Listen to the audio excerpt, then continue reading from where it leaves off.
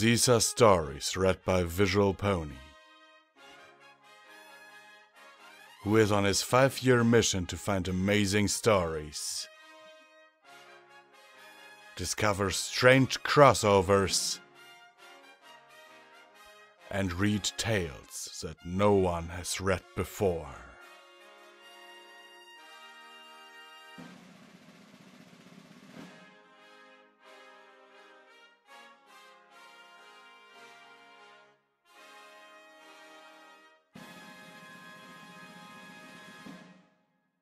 The Twilight Enigma by iisaw. Chapter 7. Father of Dragons, in which appearance and appellation are reconciled to a surprising degree. Several risky and unsatisfactory plans are debated, and there's an unwelcome mention of stairs.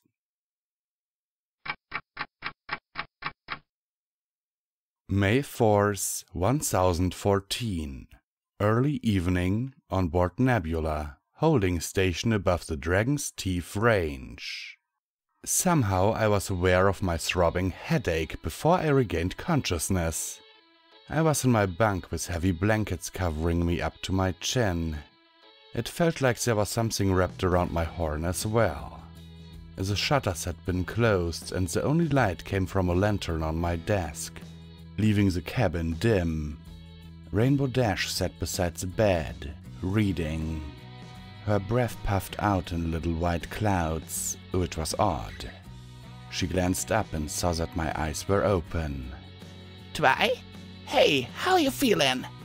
It hurts, I said. My breath made clouds too.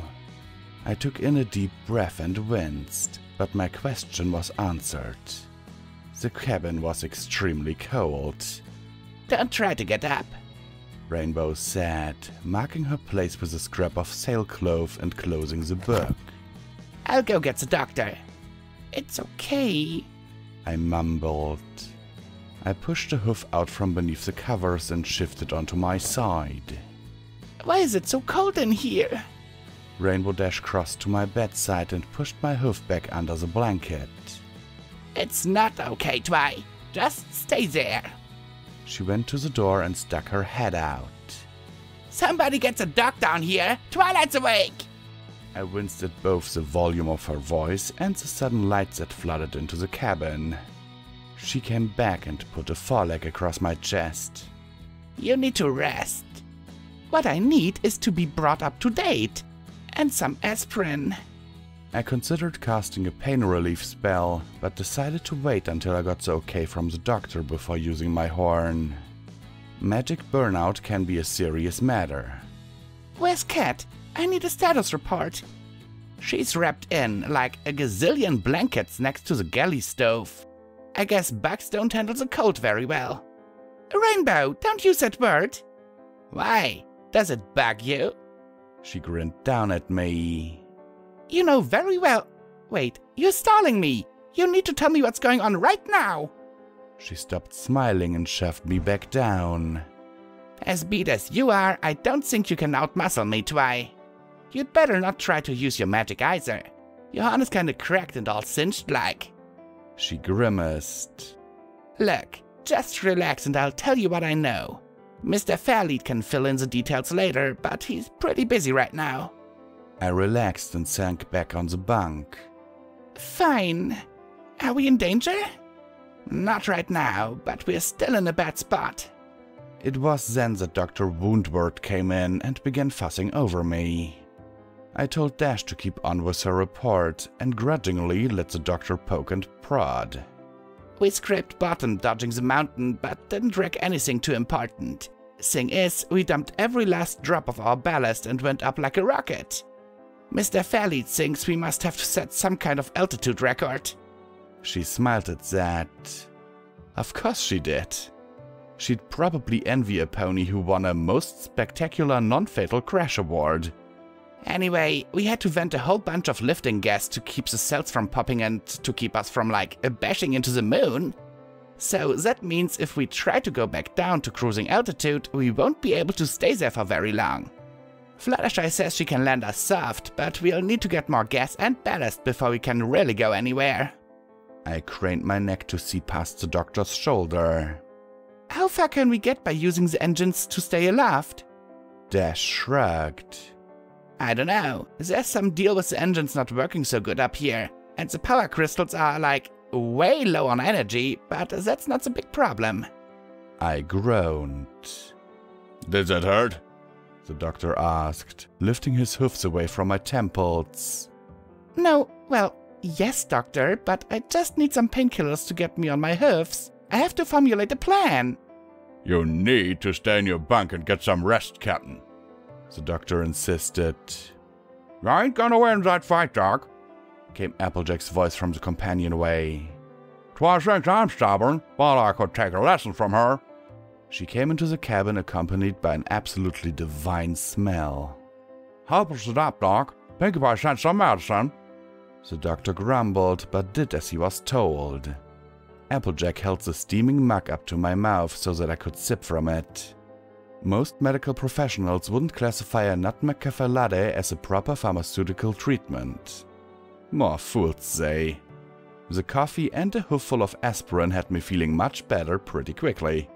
The doctor finally admitted that I was physically well enough to go about my business as long as I didn't try to fly or put any strain on my left wing. My magic was another matter. Don't use spells at all until you get checked out by a specialist, he warned me. You could risk permanent impairment. 1. 1. Yes, the doctor who, like most of the crew, believed I was a unicorn mare twice my apparent age, could examine my wings and horn in quick succession without realizing there was anything odd about the situation. The just don't think about it component of my disguise spell worked so well because ponies seemed to have that particular mental quirk as part of their basic psychological nature. Short of killing me outright, there wasn't any damage that I couldn't eventually recover from. But I needed to be healthy in the short term, and if that meant not using my magic for a while, I'd have to accept the limitation. I had to get my crew out of this mess and safely home. Mr. Fairlead? I called out as I came on deck. Can you appraise me of the situation? He had been standing in the waist, peering over the starboard rail. He jumped a bit at my words and turned, giving me a crisp salute. Yes, Captain. Captain on deck! Some pony called out from the quarterdeck. That made me jump a bit. I had gotten used to that sort of thing long ago, but the yell went through my aching head like a knife. I glanced around as I walked over to my first mate and saw that every pony on deck was watching me with hopeful expressions. We were in a tight spot, no doubt about it, and they were all looking to me to get them out of it. Rainbow Dash gave me the gist of our altitude problem, I said to Fairlead as I joined him at the starboard rail. I take it we don't have any reserve gas? No, ma'am. We hadn't loaded any of the gas cylinders we'd brought or recharged the power crystals when we saw your distress flare and didn't think we should waste any time. I did not for fear of feeling my brain bang around inside my skull. Absolutely correct, Mr. Fairlead. I take it there's some reason we can't ground and make repairs while I figure out some way to get us some lift? He opened his mouth, paused, and then closed it again. He lifted a big spyglass in his magic and pointed it at a steep angle over the starboard rail, inviting me to take a look with a motion of one hoof. It took me a moment to realize what I was seeing. The airships below were so tiny that it was only when I used the spyglass that I could make out that they were battleships. It appeared that the entire air fleet of Mozambique was pursuing us. Have any of them tried to reach us? I asked. No, ma'am. I doubt that any of the Sultan's craft could make anywhere near this altitude anyway, but I'm pretty sure they don't know we're up here. They wouldn't think a craft that looks as old as Nebula could manage to fly so high. And we flung sails below her keel as to camouflage, in case any of the zebras think to look up. Miss Fluttershy offered to try to scrape up some cirrocumulus, but as there aren't any other clouds in the sky, I figured it might backfire on us. Good thinking, Mr. Fairlead. Any reason why we can't run at this altitude until we get into neutral territory? We can try, but a lot of the non-Pegasus crew are altitude sick already, and we don't know what the winds are like up here. No ponies started the high currents in this region, so we may hit some heavy contrary flows that'll exhaust what little energy the crystals have left. Or take us where we don't want to be. It'll be a couple of days before the hull is repaired, so a water landing would be a very bad thing. Any good news? That was awful of me. He had done an excellent job keeping things together while I napped, and didn't deserve my snippy comeback. I could blame my aching head, but I should be able to be gracious even when out of sorts. Well, there's other news. Something I'm sure you will be interested in, Captain. He led me to the larboard rail and gestured to the desert below. From our height, nearly the whole of Mozambique was visible below us, and I could see that the Dragon's Teeth Mountain had been only partially well named. As I had suspected, we had flown through the jawbone. But the skull was off to one side, in a position that suggested it had fallen off the jaw in the direction of the sea of sand, to become partially buried there. The vertebrae ran in a line out towards the horizon to gradually disappear beneath the waters of the eastern sea, and I could make out rocky ridges along the coast that looked like a gigantic outstretched claw emerging from the water. It was so mind-bogglingly enormous that, without our high-altitude perspective, I didn't see how any pony could have recognized the whole for what it was. And what exactly was it? Had the mountain range once been the skeleton of a living dragon? I could hardly credit the idea, and the part we had gotten an all-too-close view of had certainly been granite rock. But then, so had I at one time, too. 2. I am truly thankful for my wonderful friends. Having my last words be, "Oh, so that's what a cockatrice looks like," would be awfully embarrassing. Mr. Fairlead floated the spyglass over to me again, and I took hold of it between my hooves. The rock showed a great deal of weathering, but there were convincing details that remained as worn-down lumps. If it was some sort of crazy ancient sculpture, it was a ridiculously detailed one. The frontal process of the left zygomatic bone had collapsed at some point in the past, sending tons of rock cascading into the eye socket. There seemed to be several sizable sand dunes at the bottom of the socket as well, though the shadow cast by the lowering sun made it hard to be sure. If there had once been an eye in that socket, it would have been big enough to enclose all of Canterlot Castle. The apparent age of the range, based on the evident erosion, would place it well before dragon. Ancient, gigantic dragon.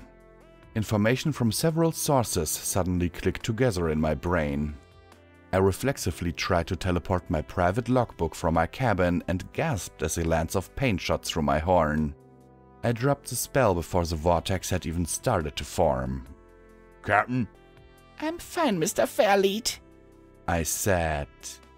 "A thought just struck me, and it was a heavy one." He didn't laugh at my joke. I passed the spyglass back to him. "How long before full dark?" He glanced up at the sun. 3 hours or a bit more. "I've been out for nearly a day?" Yes, ma'am. I ran a few more calculations through my head. I glanced up at the quarterdeck. "At the turn of the glass, bring the girls to my cabin. I'll want to discuss our options." Mr. Fairlead allowed himself a slight smile.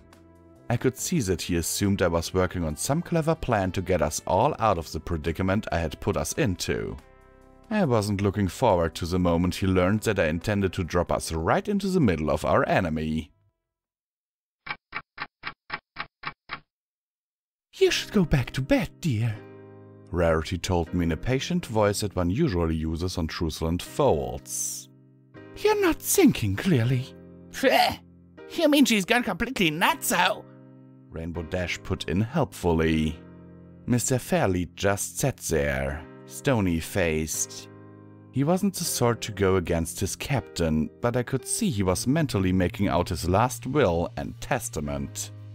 Fluttershy chewed on her lower lip and tried to hide behind her hair. Look, I said as calmly as possible. we just don't have many viable options. We can try to run north for Nairobi, but it's a long ways and we don't have nearly enough energy to get there, even if we don't have to try to buck headwinds. Or we can try and find a jet stream and let it take us somewhere and hope our lift gas holds out. But those are very risky gambles. And your crazy plan isn't? Dash growled. Yes, it is, but there's another consideration that you didn't let me get to. I hesitated. I had sent us herring off after this particular goal several times now, and none of my efforts had gotten us anything but trouble and empty hooves. Yes? Rarity asked. She accompanied her mild prompt with a grateful lift of one eyebrow that clearly said, You'd better make this good, darling. I reached over to the little table beside my bunk and grabbed my big notebook. I opened it and awkwardly flipped through the pages with my hooves until I came to the passage I had remembered while on deck. I cleared my throat and began to read a particular part of the ancient poem I had copied down. The twisting steps lie beneath the gaze of the father of dragons. He guards the way. Oh, come on! Rainbow Dash interrupted me with a shout. The labyrinthine stairs again? How many moons have we wasted chasing that fairy tale?